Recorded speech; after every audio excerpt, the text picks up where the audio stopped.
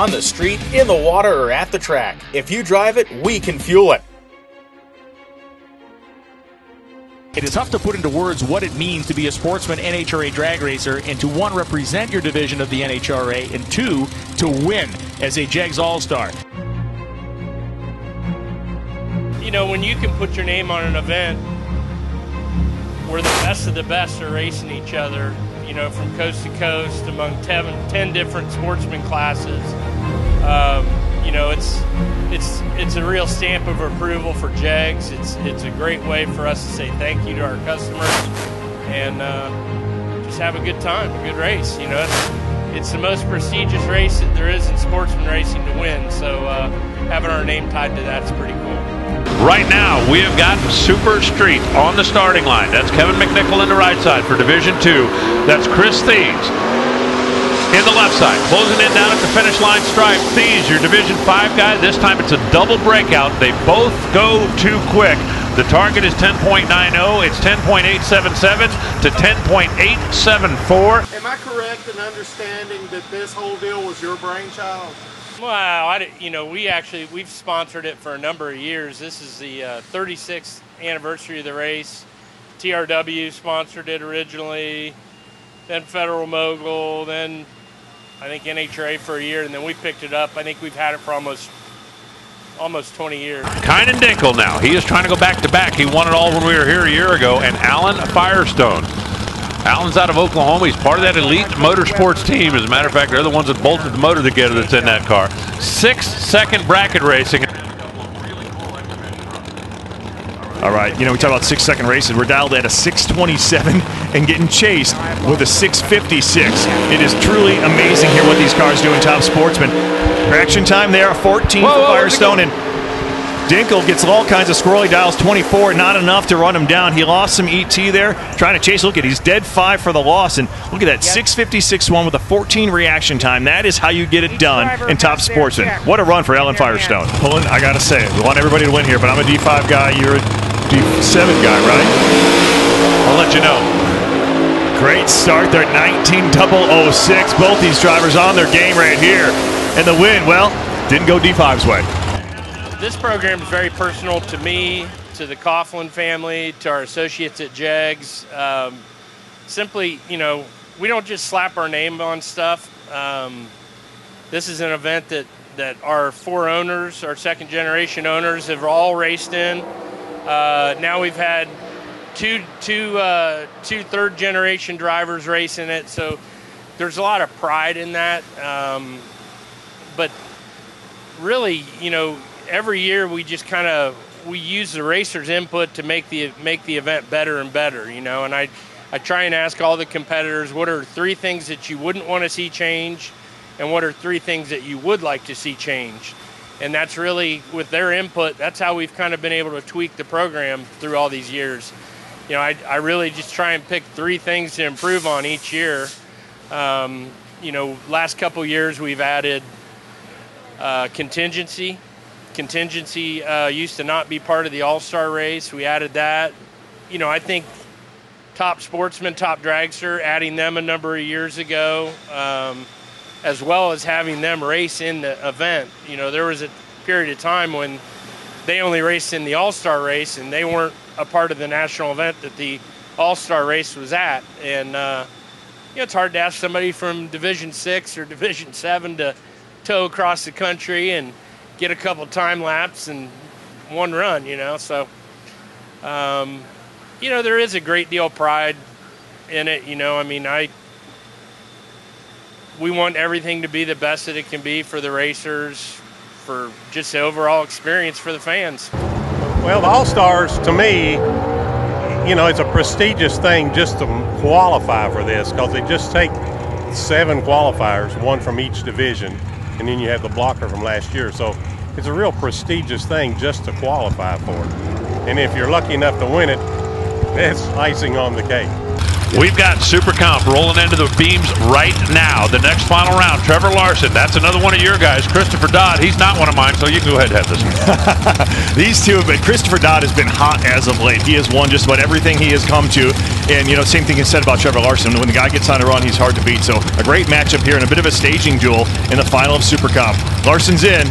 Dodd taking his time. What is it about Super Comp and staging duels? We've seen that 3 or 4 times through the course of the week. Hey, check this out. Anybody out there bracket race? A 001 reaction time just got left on.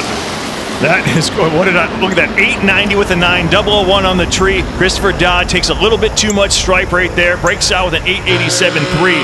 That is a phenomenal drag race. When the final round reaction times are 001 to trip zip perfect, you got to make the right choice at the stripe. Vern Rowland out of Oklahoma in the left side. Vern brought 2 cars here to the All-Stars. He made this one into the final.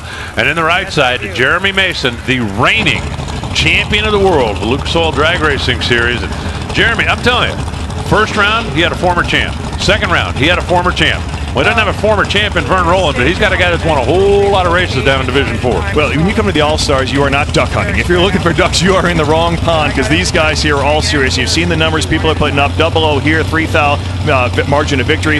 It is cutthroat here, no matter what number's on the side of your car. And red lights start, -20 for Vern Rowland. And Jeremy Mason, your reigning world champion, is 14 on the tree, and he's got a free run down to celebrate his All-Stars victory. And that is another great thing to add to your resume and another great trophy to put up on your shelf. You know, when you're talking about the big things you want to win, Jegs AllStars is right up there. The Jegs AllStars was important enough to bring you out of retirement? Yeah, absolutely. The Jegs All-Stars brought me out of retirement. So, what do you think of this program? Oh, it's a great program. I mean, you know, opportunity for a lot of guys to come out and, you know, show their talents and, you know, get a double money kind of deal, you know. We get the 2 races in one. It's just a great deal. What would it mean to you to win this thing? Well, I don't know. I ain't never won it, but it's one of the bucket list things. You know, everybody got a bucket list, they say, and never been able. I've been runner-up one of them, but it'd be great to win it, but if I don't, that's just part of life. 0-1 second head start for David Rampy. What does it say about the program when a iconic drag racer such as David Rampy comes out of retirement just to racing? Well, you know, when you have legends like David Rampy speaking highly of this program, wow, you really couldn't ask for a better stamp of approval. I'm amazed he's never won the thing. I'm blown away by that because he's been in it a number of times. That just shows that if you can get somebody to come off the couch and come to an NHRA race, they still got something to check off their bucket list. That's pretty cool. All right, now it is time for Superstock. Kyle Rizzoli, the West Coast hitter, taking on Mike Crutchfield, the guy out of D2. Crutchfield out of Montgomery, Alabama, where he is in the race tire business. Kyle Rizzoli actually works with his dad. They run a high-end automotive service out there. If you're out in St. Louis Obispo, up into that area, the Central Coast as it's known in California. And of course, Kyle's dad, a former All-Star when he was racing alcohol cars back in the day. He's got the lineage, that is for sure. He's got his pre-stage bulb on. We'll see Mike Crutchfield, they're both in. Do we have another burn down? Handicap head start comes into play here. Rizzoli is going to leave first by almost 1 full bulb. 0.045 seconds. Breakout rules in effect. 25 for Rizzoli, 11 behind for Crutchfield. And here's the story. It plays out here in the last 320 feet. Rizzoli drops, and he gets the win. He makes the right call down there. Do you see the nose of that car just falls off? He goes 947 on his 945, and Crutchfield gets there but goes a little too quick, and 898 on the 9 flat. When you're doing breakout racing, for those of you casual fans or those of you that just come out to watch the Nitro cars, hey, we appreciate you. We love each and every one of you. All right, Slate Cummings. He is D4 against Tyler Wlodarczyk, D5 guy. Now, Slate's a good buddy of mine. Tyler's a former teammate of mine, so I really shouldn't pick a side here right now. And, you know, these two guys are really on kill. Oh, pick a side. Pick a side. Oh, Tyler just goes through it, hands it to Slate Cummings, the Bayou boy with the wheels up launch, 30 on the tree, and he's got a free run to celebrate. And trust me, Slate and the boys know how to celebrate. Fist pumps in the air for the Team Mosier team. and these guys are going to party hard tonight. I know it's tomorrow, there's another day of racing, but trust me, you want to go down to that pit tonight because that's where all the action is going to be. Our competition eliminator, this is my category. You got Craig Bourgeois versus the champ. Well, Craig, a former champ, but the current champ, Frankie Aragona. Now, here's the deal is Frankie's had to use a lot of index to get here. Craig Bourgeois has basically got a free ride, but you know what? Anything can happen, and right now it's Craig's to lose. You know, I got to believe Frank Aragona, if they had anything left in that car, they tried to crank it up. You remember it kind of got a little bit sideways on you down there when he made the last run. And I really believe they kind of tried to turn the power up and see what they had to do to get away with it. He just went in and double bulbed. I'm sure that was a mistake. They backed him out, courtesy stage in effect. They're in, they're staged, they're ready, and Frankie goes red. He knew he needed it all. He missed the tree by 0.04 of a second. Bourgeois wasn't going to give him a whole lot of room down there. He was 002, and Craig Bourgeois won the All-Stars and stayed clean through the final round. That's pretty impressive stuff. When you get to see a first-time winner win this event, it's pretty special. You know, you really kind of key in on their family members in the winner's circle, and you know, whether it's somebody's child that won and their mom and dad are just elated and their family's elated, and you know, a lot of times we've had, you know, second or third generations win this race and their father and their grandfathers won. That's pretty cool to have an event like that kind of tied to somebody's personal legacy or you know, their bucket lists, their achievements, their however you want to phrase it. But really, like, you know, after the first round, I always greet everybody out of their car, and I always go to the guy or girl that lost first, tell them to get their ass back in it next year. It was good to see him. Thanks for all the support. You know, and I kind of do that all the way until the finals. And you know, some of the things that are very special that stick out are, you know, when you get somebody that wins, they come around the corner up there at the top end, and, you know, we're scrambling to make sure that when they get out of the car, they've got a trophy with their name on it. So all the names are all printed out ahead of time, as well as a check with their name on it.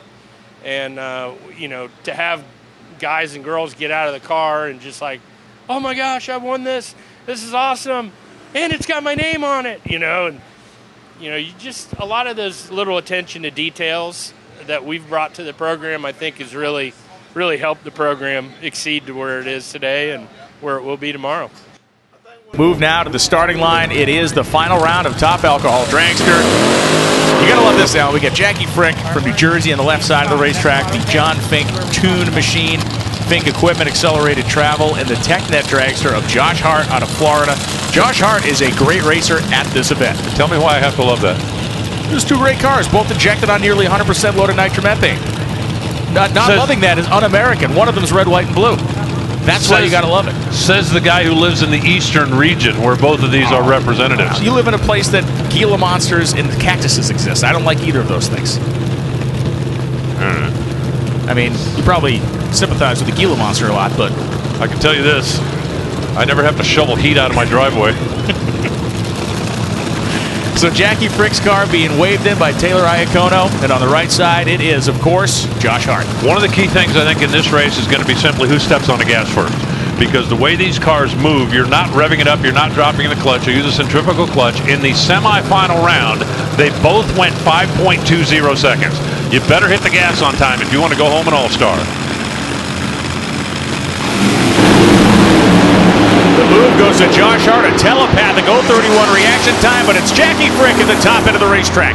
5:29.9, 266 miles an hour, and pandemonium ensues on the starting line. Congratulations to Jackie Frick. Josh Hart went 5:406 at 266. Jackie was second off the starting line, but boy, she was first to the stripe. Yeah, Josh's car really fell off out there in the middle of the racetrack. The 8th mile speed down, and just remember, they both have to race tomorrow as well. Oh, I'm sure they're thinking a lot about that right now. All right, they have fired up Ray Drew's car. He was waiting and waiting and waiting, trying to be as good a sport as possible. And they finally told Ray, start the car or take it home. He was forced to fire up, and he did. Now look at Ray again. You want to talk about a good sport? He did a burnout almost to the 8th mile. He has given Pomponio every opportunity. Dan's car now does come to life back here. They bring the body down. He will do a much shorter burnout because I guarantee you Pomponio appreciates what Ray is doing, and he's not going to hang him out by doing a long burnout.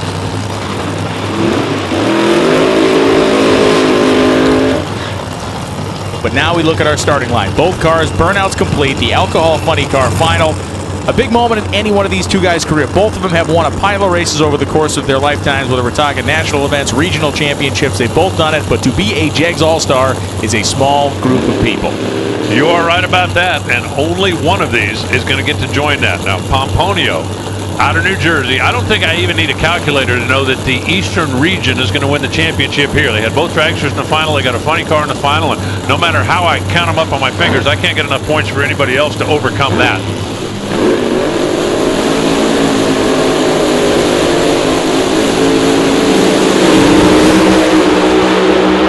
That's a pretty good race. There may have been pressure in the pits for Dan Pomponio. It didn't show in the starting line, but ultimately it's Ray Drew outpowering him 550, 265 miles an hour. Congratulations to Ray Drew of Hales Corners, Wisconsin for the win in Alcohol Funny Car. Pomponio 5:59.1 at 2:59. And on the flip side of this one, Ray Drew failed to qualify for the actual eliminator this weekend.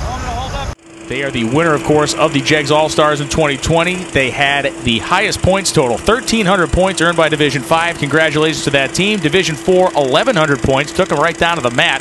Division 2 earned 800 points. Division 7 earned 700 points. Division 1 earned 400 points. Division 6 earned 300 points. And Division 3 is still trying to find the drag strip. Division 3 is confused as to where the race was happening today. Just a tough day. The Jegs All-Star regional standings, it was the East region that cleaned house with 800 points. North Central, a distant second with 300 points. Central at 200, and Allen's home, the West Division, or region I should say, 100 points. My job is, officially it's Director of Media and Motorsports for Jegs, but, I'm also the eyes and ears for the family, for the business, and my job, really is to paint the world yellow and black. My goal is to make sure our 800 number is so busy that people get busy signals and that the internet, the jegs.com website crashes because we got so many people visiting it, but that doesn't happen very often.